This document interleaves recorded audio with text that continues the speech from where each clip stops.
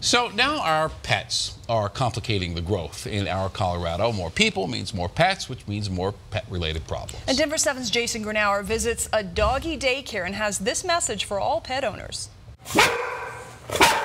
We take about 100, 110 dogs a day.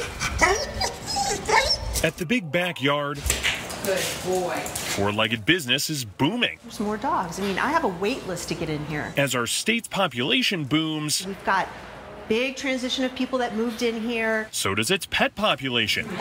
And the things those pets can sometimes bring with them. Flea, ticks, and lice. So the daycare's owner called some local vets.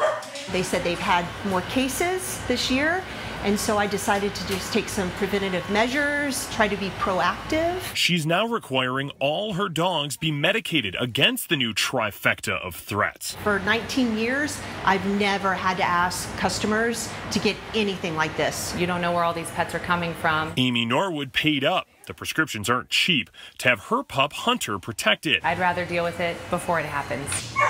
Times are changing, yes. As Jackson pushes for more awareness.